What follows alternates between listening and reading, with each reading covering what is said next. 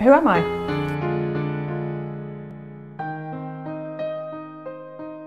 I am first a mother and a wife. Second, I'm an artist. But the two cannot exist without each other. To be a better parent and wife, I paint. Painting makes me happy. It's emotionally very cathartic for me to pick up a brush. That, in turn, allows me to be more patient, thoughtful, self-assured with my family. Painting is a compulsion. I literally have to create. I have always created, even as a very young child. At the age of 18, I had no other wish than to become an artist. Things worked out differently, and I in fact studied law at university, achieving a BA honours in law and politics.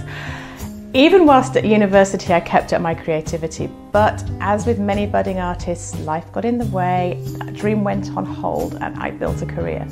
I always painted, though not for public consumption, and I put my energy into home decor on a budget. I spent many years refinishing furniture as a side hustle.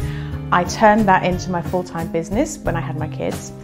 Fast forward a few years, I was teaching new paint retailers how to refinish furniture and how to run workshops. I had a great business going. And then, almost out of nowhere, my husband's job meant we were relocating to Toronto.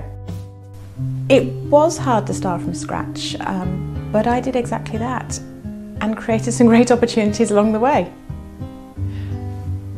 I am now a full-time working artist and also have a great regular contract with a well-known paint company whose retailers I train remotely. Living here in Toronto with the support of my family, I truly have fulfilled the dream of becoming a full-time artist that I had at the age of 18. If art makes you feel something, anything, it's speaking to you.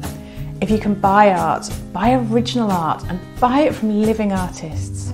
There is nothing better than owning a piece of art and knowing that you had a conversation with the artist about that piece of work.